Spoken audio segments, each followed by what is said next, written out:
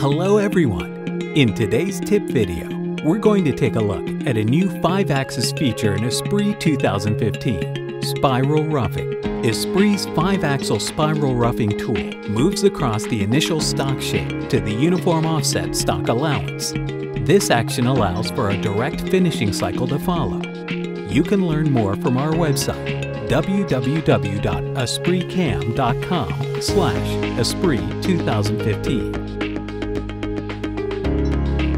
The spiral roughing cycle has been enhanced to complement the spiral finishing cycle. It's much faster than index milling with a 3-axis rough cycle, as a legacy strategy would be.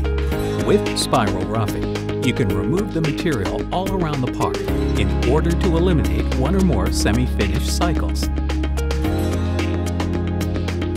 First, we'll take a look at the model. Here, we have a bone plate.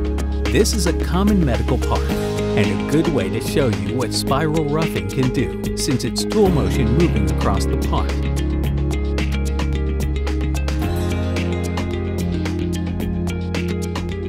Let's turn on the spiral roughing command. Select the solid model as the part in freeform.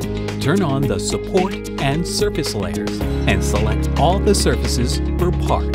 Turn on the stock layer, and select the stock in freeform. You can also work without stock solid. Let's turn off the stock layer and remove the stock from freeform.